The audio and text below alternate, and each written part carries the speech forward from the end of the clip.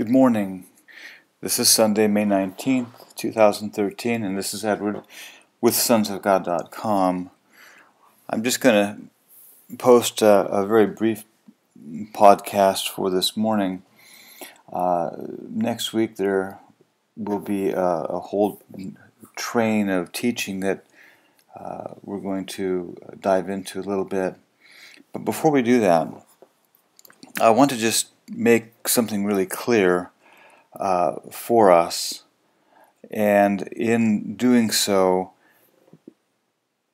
send this out in the realm of spirit, because it's an impartation. It's something that needs to get seated more within the hearts of God's sons that are being prepared for this time.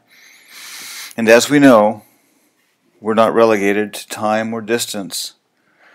It's fascinating. One of these days I will have to talk about time and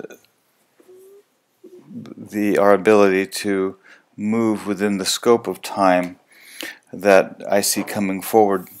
But for the moment, what I'd like to address is, in essence, what is really happening as God changes us. We know that when we stand before Him, we're changed. We know that when we see Him as He is, we're changed into His likeness from glory to glory to glory. Of course, that talks about the progressive changes that we experience and will continue to experience because our walk with God is in an ever state of flux. If at any point this is not happening, then one must take 2 steps back and look at one's heart and ask ourselves, where are we? Because you're either going forward or you're going backwards. There's really no middle ground here of treading water. But I believe we understand that. So what's happening as God changes His sons? What is happening is a renewal of the mind. Pretty much, I would say so much. I would say everything is wrapped up in that one thing, the renewing of the mind. And it's not something that you can do. It's something the Spirit is doing and will complete. There are a number of scriptures that talk about the renewal of the mind. I know Romans 8 delves into it. But everything that we're looking for in the scope of sonship evolves around one thing, the renewing of the mind, the putting on of the mind of Christ, which is something more than just a platitude of, well, I'm putting on the mind of Christ. We do. We put on the mind of Christ, but the truth of it is you only put on what you see in God. People can walk around and say, well, yeah, I'm taking this, I take this, I'm grabbing this from God, so on and so forth. It's just a bunch of hot air. You are only able to put on in God what you see. You can have faith. I reach in by faith to grab this, Lord, from you. That's good. But until you see it, you will not be able to put it on. So we are putting on God, but it is from level of experience after experience after experience. So going back to the crux of my point here, what's happening as we change? It's a renewing of the mind, which is the last stronghold, if you will, that prevents the full manifestation of sonship, of the embodiment of the Godhead within each of the sons. So if I was to reduce that down one more layer and say, okay, well, what precisely, Edward, do you mean when you say a renewing of the mind? So I'm going to take it one step, I'm going to reduce it down one step further. I'm going to simplify it a little bit more. I don't want to limit the extent of what it really is in God and what God is doing, but just for my own benefit, what's happening? What's happening is a word that I have used almost as much as bonds, and that is the word paradigm. Because as your mind changes, as the renewal of the mind happens, as you come into the mind of Christ, your paradigm is constantly changing. How you view reality, all is based upon your truth and what you see in God. And so we're going through a constant shift, daily, weekly, monthly, of our paradigm. Every time you meet the Lord, there is an impartation, there is a change. There is a change within your mind. Call it the spirit mind, the soul mind, the overshadowing of the spirit over the soul, however it gets defined. There's a change within you. It's interesting when you stop and think about the admonition, when you to walk by the Spirit, you see by the Spirit, don't see your brother after soul, see your brother after the Spirit. There's a lot of admonitions about walking in the Spirit, seeing by the Spirit. What are we talking about? It's this transition from the soul man to the man of spirit, to who you really are. Who you really are in your spirit. And as this transition continues to happen, your spirit, and I wish I could explain this, I don't know how to explain it. Your spirit is moving into a position that your soul consciousness had taken, assumed, and you are beginning to see through the eyes of your spirit.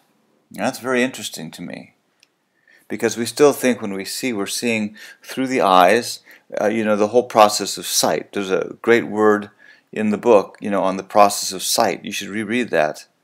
But there's a shift happening. And however it's happening dynamically, the bottom line is you're beginning to see with your spiritual eyes. You're beginning to hear with your spiritual ears. And that's a change from how we have functioned. So we're in this transition. That's why it's so important to hold things lightly every day. Be slow to make judgments on what you see, on what's happening, because you're changing, and you're changing rapidly. Every day there's a shift happening. Maybe it's not as often as every day. Maybe it's once a week. I don't know. It's different for everyone. But what's happening is you are changing in your perception, in your view of reality. So be on the guard. Be aware of that, because it's something that we have to work through. Because there's still that aspect of the soul within us that would still want to overshadow the spirit. You know how the spirit wars against the soul, soul against the spirit, and stay locked into a certain view. Whether it's a brother, a sister, a situation, doesn't really matter. It's a perception that's limited. And so we're in this shift.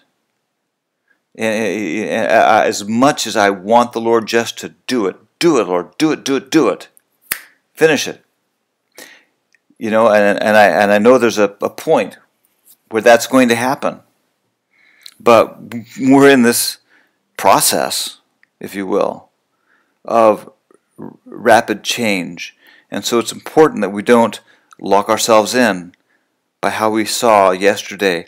As the Lord begins to change our thinking, change the way that we see things and understand things and perceive things, and all of a sudden our realm of reality, let's say, was a certain size. Let's say it was 5 miles wide, just for an example. Let's say our realm of reality was 5 miles wide, diameter, okay? And as God begins to expand your understanding, your consciousness, your awareness, your knowledge, all of a sudden you realize, oh my gosh, my reality is now 20 miles wide, because you were only seeing in part. You weren't seeing the many, many layers beneath what you saw in the past, plus what you saw in the past was, a partial. So it wasn't really the truth. It was just a partial truth. So everything gets deeper and changes. So it's important that we're just very careful in our being right now to not make a judgment call on situations or a judgment call on people and say, "Oh, yeah, I know who he is. He's always been a whatever." And if we don't watch it, we lock our brother, our sister in, because as we move in more and more perception, we begin to see more and more. And so it could be very easy to see a brother after the flesh because you've got this greater level of perception. All of a sudden, you see what he was, what he's coming out of. You may not necessarily see what God is really doing, but you see that side of it. And then you lock him into it if you're not careful, because God is changing the sons rapidly. And are any of the sons perfect? They are not. All of our feet have been in the mud, but God is doing this thing. So I don't want to belabor this issue, but I do want to just say that we're experiencing a paradigm shift on a consistent basis. Expect it, be aware of it, understand there's an ascension of spirit over soul. There's a shift happening as far as how you're seeing, with respect to the functioning of our spirit and our soul. And the reality and the truths of yesterday were fine for then. But if you're not careful, they will hem you in and lock you in today. I bless all of you in Jesus' name. Amen.